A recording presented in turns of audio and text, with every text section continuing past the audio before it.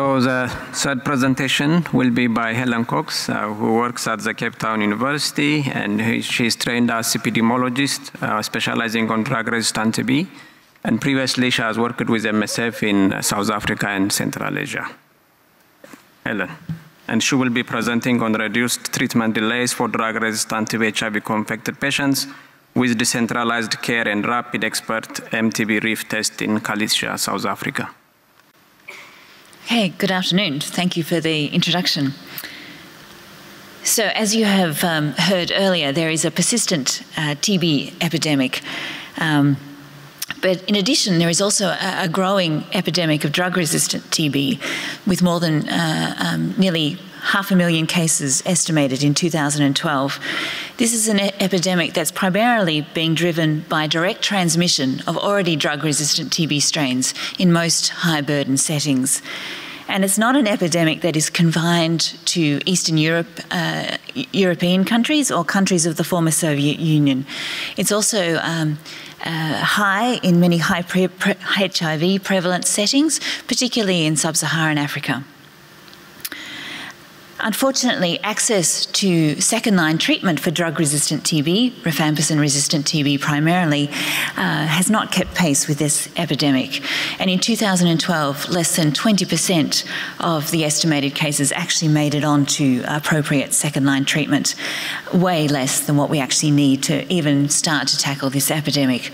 There are a number of factors, of course, that contribute to this poor access to treatment, but principal among them are poor access to drug susceptibility testing and the reality that most treatment is provided through very centralized, specialized treatment programs for drug-resistant TB.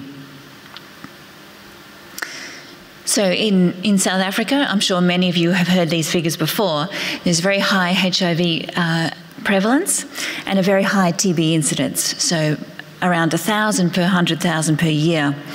So this equates to more than 60% of TB patients are HIV infected. And TB is the leading cause of death in South Africa. There is also a burgeoning epidemic of drug-resistant TB.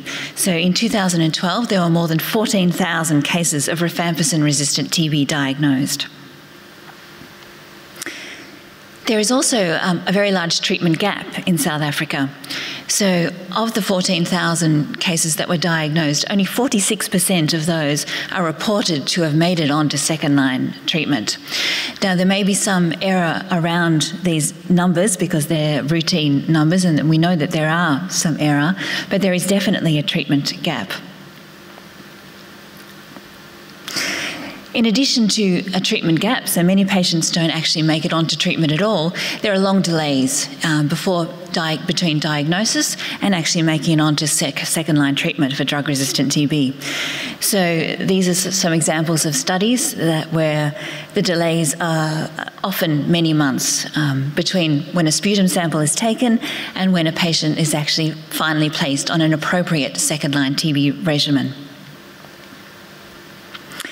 So as was mentioned earlier, the Xpert MTB RIF test offers the opportunity to not just diagnose TB, but also diagnose rifampicin resistance at the same time. And South Africa has made a bold decision to roll out GeneXpert across the country to all patients with presumptive TB. And so this graph shows the number of the instruments that have been placed across South Africa since the rollout began in 2011. And to date, more than 3.5 million specimens have been tested. And theoretically, you can get a result in the same day with the GeneXpert. So there are a lot of benefits to very rapid diagnosis to rifampicin resistance. So this is data from Tugela Ferry, where the outbreak of XDR-TB, so extensively drug-resistant TB, was first described back in 2006-2007. And these are primarily HIV-infected patients.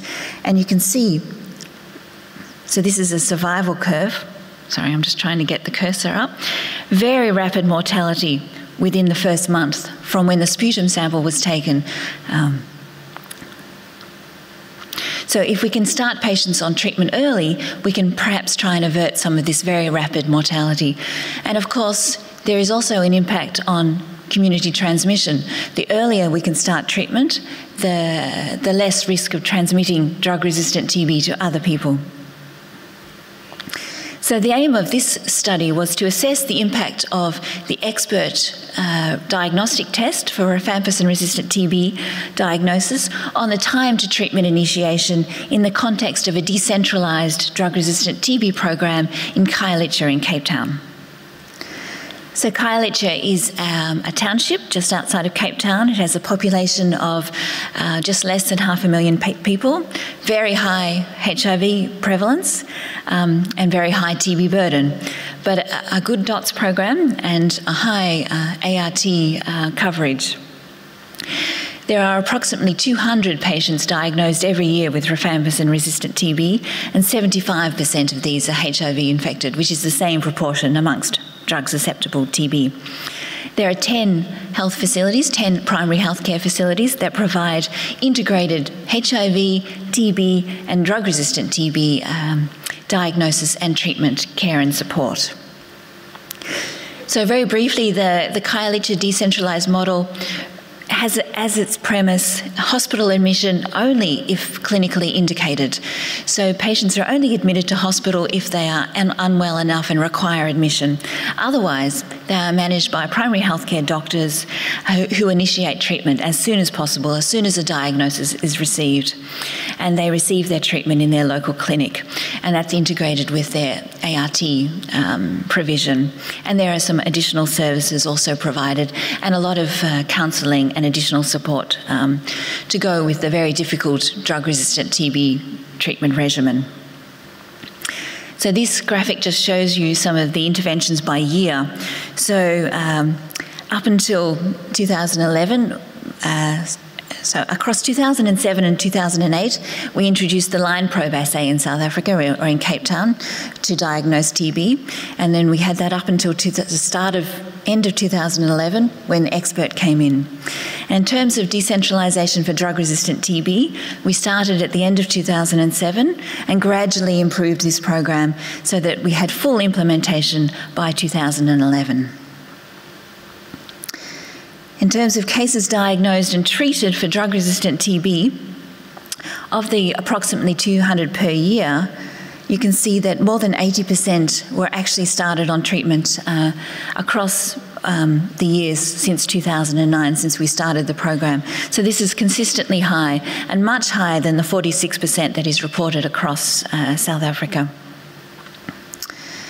Now, in terms of time to drug-resistant TB treatment, this graph shows the median days to treatment, and the first section shows the impact of introducing the line probe assay, which is a PCR-based assay, and you can see that that reduced the time to treatment by about almost 3 weeks.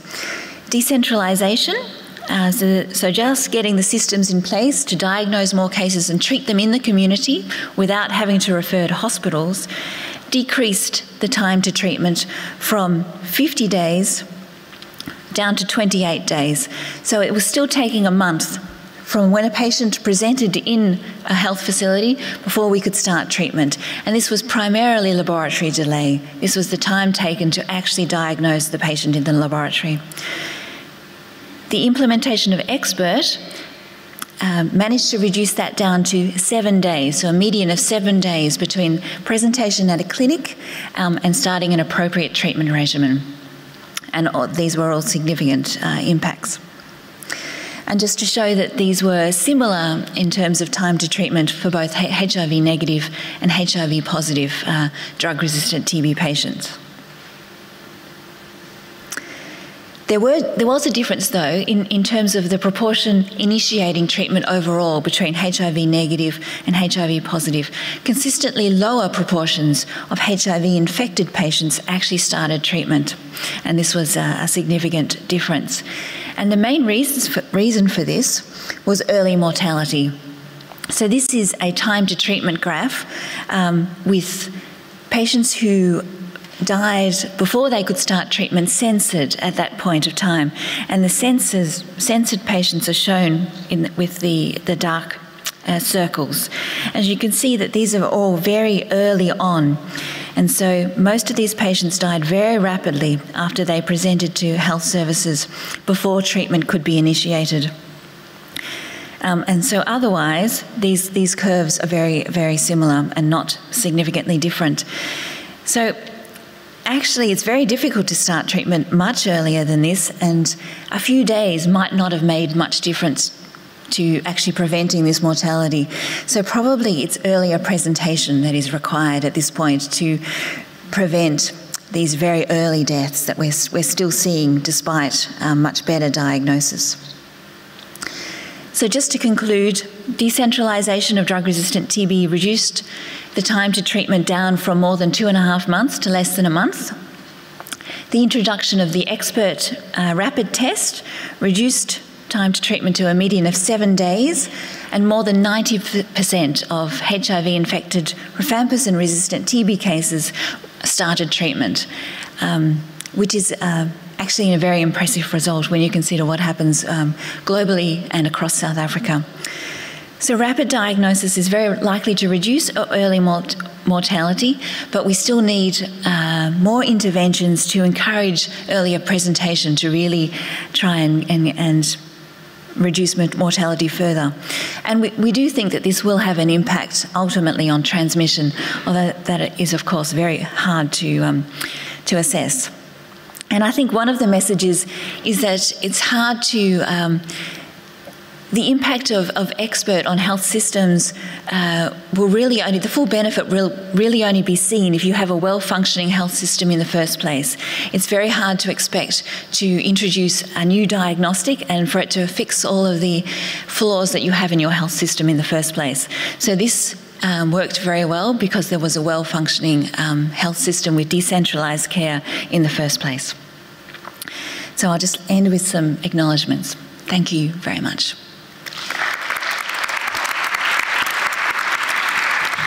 Thank you very much. The floor is open for questions, clarifications. Okay.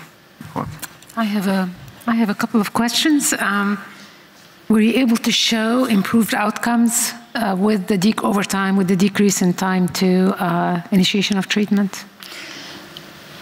Well, because it takes more than 2 years to get outcomes, we're still seeing that data, so we haven't seen those results yet.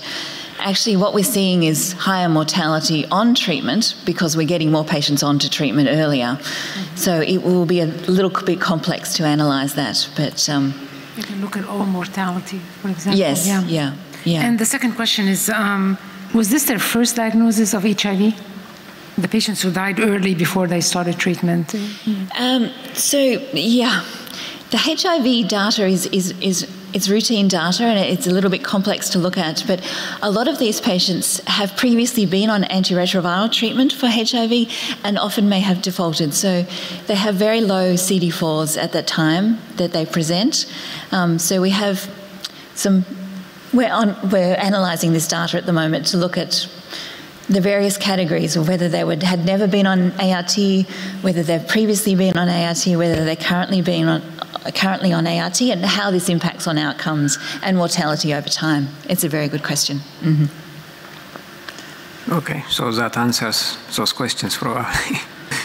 All right, so I see no one. Thank you. Thank you very much.